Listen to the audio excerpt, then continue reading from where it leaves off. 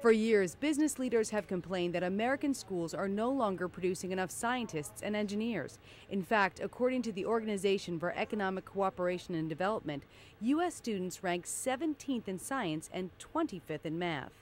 We need to do something to expose the kids right from like 6 on up through high school so that they understand what being an engineer or a mathematician is all about. Stevens is the Global Chief Technology Officer for General Motors, and he is passionate about the high school robotics competition known as FIRST. This year, hundreds of teams and thousands of students made their way to St. Louis, where the finals were conducted in the same stadium where the NFL Rams play football. I'm on Team 548, the Robotics from Northville, Michigan. And I'm on Team 3132, the Thunder Down Under from Sydney, Australia.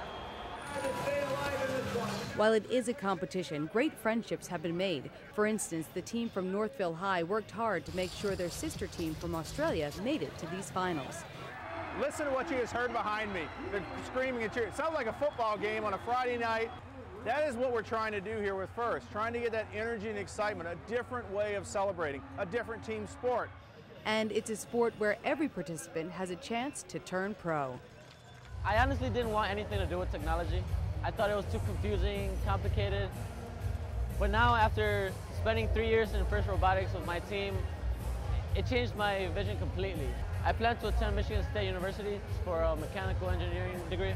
Hopefully, experiences like that and the nearly 150 colleges that are offering scholarships to FIRST robotics students will make science and engineering exciting again.